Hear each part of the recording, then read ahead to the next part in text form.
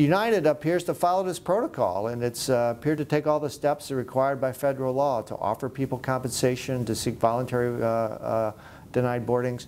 That didn't work, so they went to the involuntary method and offered the amount that was expected by federal law.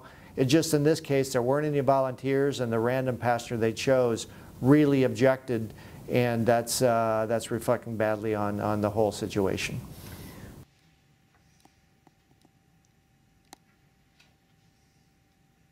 The passenger did not have the right to stay on the airplane. Really, airlines have the right to bump people with compensation. The captain's word goes, you have to respond to that. And this passenger seemed to feel that somehow he had a uncompromised right to have that seat. And of course, we know that that's not the case.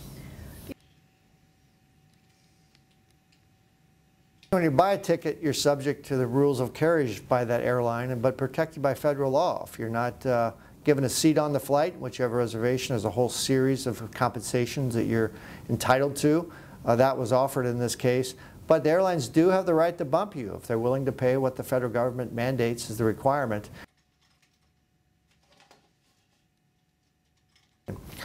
United was in an impossible spot. It either takes blame for something that to a large extent was out of its control when airport security took over, or it could have thrown airport security under the bus and said, you know, the fault lies with them.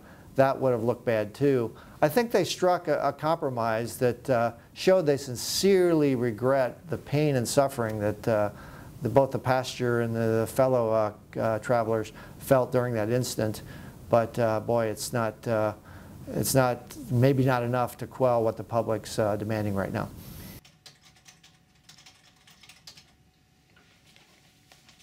I think we all look at this and we say, you know, this is what happens with flying today, that passengers often have a righteous feeling when something goes wrong, and if they scream loud enough, airlines will bend to accommodate their needs. Of course, onboard airplane, we're seeing unruly behavior more often. And that just sort of pumps up the tension on the airplanes. And I think we're going to see more of that, not less, with most planes going out full.